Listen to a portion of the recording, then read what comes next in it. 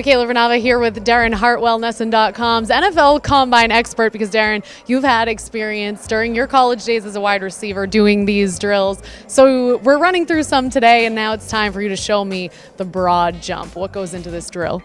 Right, so the broad jump, different from the vertical leap, it's about outward explosion. So you're starting on the line and you're trying to jump out as far as possible. Another measure of lower body strength, and this is more outward explosion as opposed to upward explosion. So what's the most difficult part of completing this drill? I'd say the most difficult part is actually sticking the landing, because you're trying to as far as possible, but if you lose your balance and fall over, you're disqualified, and if you fall back on your heels after you land, you're also disqualified. So you want to jump far enough where you get a good score, but you don't want to jump too far and then lose your balance and then you get disqualified.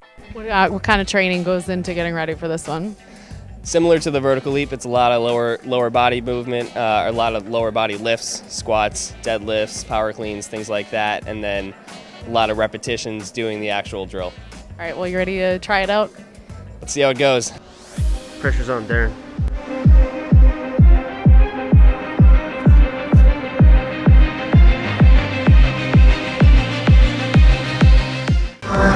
This is a foul.